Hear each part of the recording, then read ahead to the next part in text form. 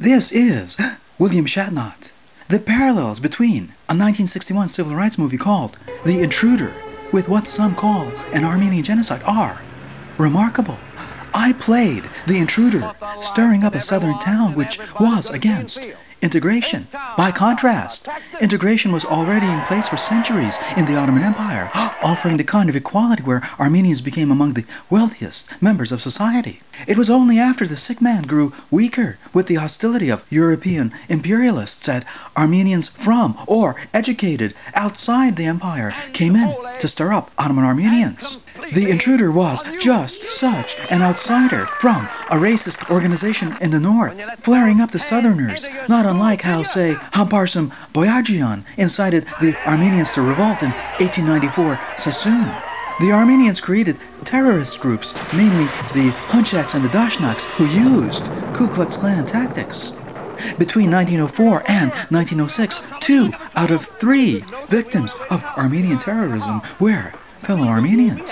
Armenians seemed to be loyal to the state were threatened or killed, as in the late 19th century the police chief Haji Dikran and the priest Mampre Benlian, and in 1912 Bedros Kapamajian, who was the mayor of Van, elected in good part by the Muslims, illustrating there was no hatred against Armenians.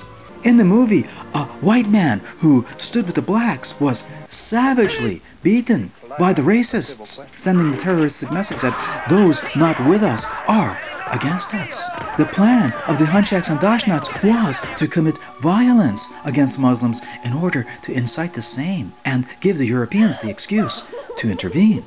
Aside from terror, in order to get ordinary Ottoman Armenians to participate, the terrorists took up from where American missionaries left off, teaching the Armenians that they were racially superior. The Intruder liberally uses the N-word to convey his message, and it can be said the Muslims were taught to be regarded as the niggers of Ottoman society. The greater the dehumanization, the easier was it to rape and kill them. As Raphael Ishganian noted, to curse at Muslims, and especially at Turks, to talk much about the Armenian Genocide, and to remind others constantly of the brutality of the Turks, are all regarded as expressions of patriotism. As World War I rolled around, most Armenians had turned traitor and used this racist hatred to systematically kill hundreds of thousands of Ottoman Muslims and Jews. And they also slaughtered most of the Muslims of Armenia between 1918 and 1920. Few are aware of these staggering cases of inhuman ethnic cleansing, much as what is referred to as an Armenian genocide is stressed without evidence, indicating it is not only Armenians subjected to anti-Turkish racism.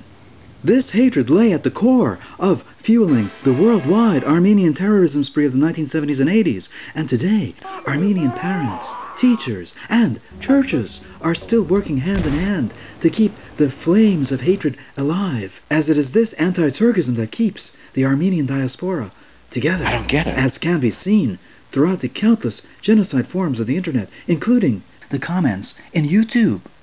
If only more Armenians had watched Star Trek, where Captain Kirk advocated the power of love throughout the universe and not the evil of hatred.